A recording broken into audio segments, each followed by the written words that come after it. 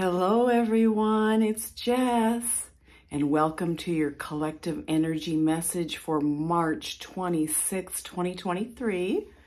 Today, I'll be using the card deck called Life Purpose Oracle Cards by Doreen Virtue.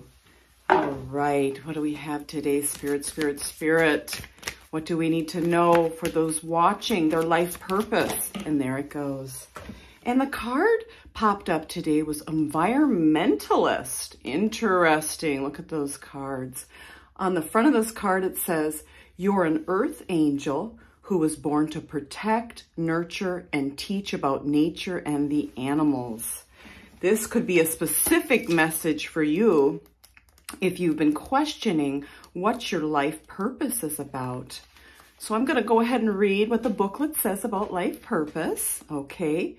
Your passion for the environment stems from your soul's purpose. Prior to your incarnation, you pledged to commit your lifetime to helping the planet. You can feel this purpose each time you get upset about pollution and through the extreme love you feel toward animals, flowers, and trees. In fact, you often feel more connected to animals than people. The reason why is that your soul resonates with the honesty and beauty of nature. This card comes to you as inspiration and motivation to take action on behalf of the environment. This begins with adopting an eco-friendly lifestyle for yourself, such as recycling and using green cleaning supplies. Your environmentally related career can involve animals like dog sitting, walking, animal communication, activism, and so on. Plants in areas such as botany, gardening, landscaping, and the like. Crystals, body of water, air quality, alternative energy, and so forth.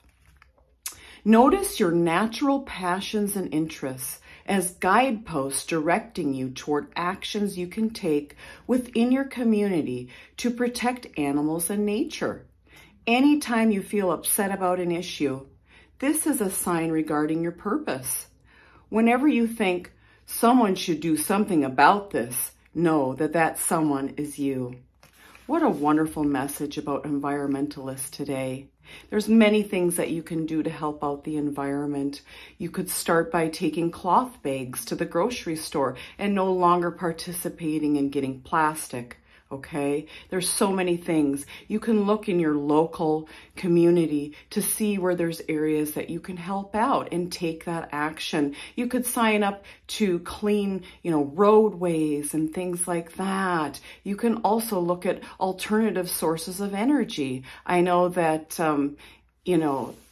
anything that comes with the light and the energy of the light and the electricity, that you can go ahead and get actual panels put on the roof of your home, and that can power your home.